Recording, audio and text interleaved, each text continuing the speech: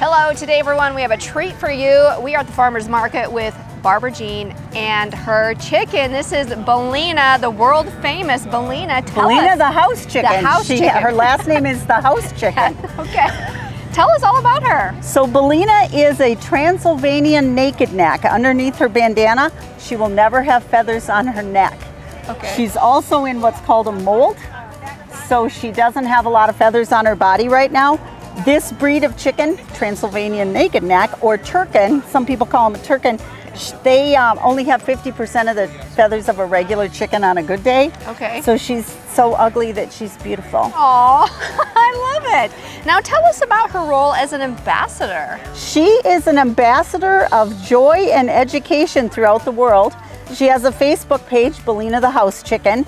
She just got back from Grand Teton, Yellowstone, and Idaho, and we use her Facebook page to educate kids, and now we have a lot of not kids that are following from all over the world. So they learned about Grand Teton, they learned about Yellowstone. She travels in a kennel in the car, so she's leash trained. Okay. And she's very friendly.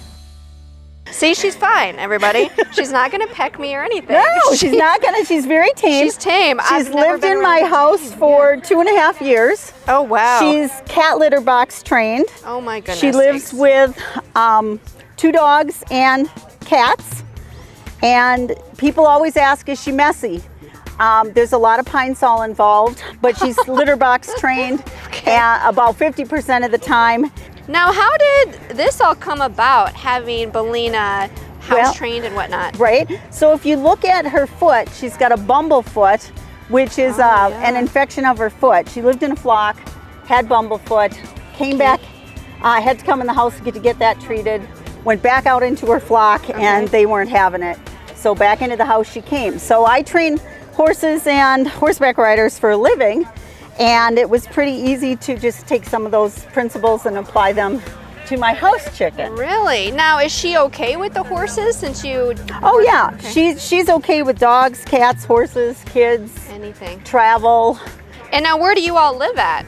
I'm up in the Deadwood area. Okay. And that's where your horse training? My horse training is at Blacktail Riding Academy, so you can follow Bellina either Blacktail Riding Academy or Bellina the House Chicken on Facebook. A long time to figure out what we could leash train her on. Yeah. She leash trained in like 2 days. Really? She plays the piano. No way. Her goal is to bring joy. This is her deal. Come on. Who's a good chicken? Who's a good chicken? She's like not having it. I take pictures with Bellina, put it on social media, teach people about where we're visiting. So for you, because I mean, you're the handler essentially, so why was this something you wanted to take on? So I have a whole bunch of kids in my program. Oh, in the riding program? Yep, and I do a thing called Horse Club and Animal Science Club in the winter. Oh, okay. So Bellina will join Horse Club and Animal Science Club. Okay. And you can also find that through Blacktail Riding Academy, and that's open to all kids, 5 to 15. Oh, okay. And it just made sense. And you have anybody or an event coming up that needs some joy, I'd be more than happy to be contacted about having Bellina at your event, or to do a home visit or a nursing home visit or anything like that. There's some obviously health department things we have to go around. All right, Barbara Jean, well, thank you so much for bringing Bellina and spreading all the joy. All the joy. Bellina the house chicken. Look at me. I'm holding a chicken for the first time in my life. Who's a good girl? Who's a good girl? Yeah.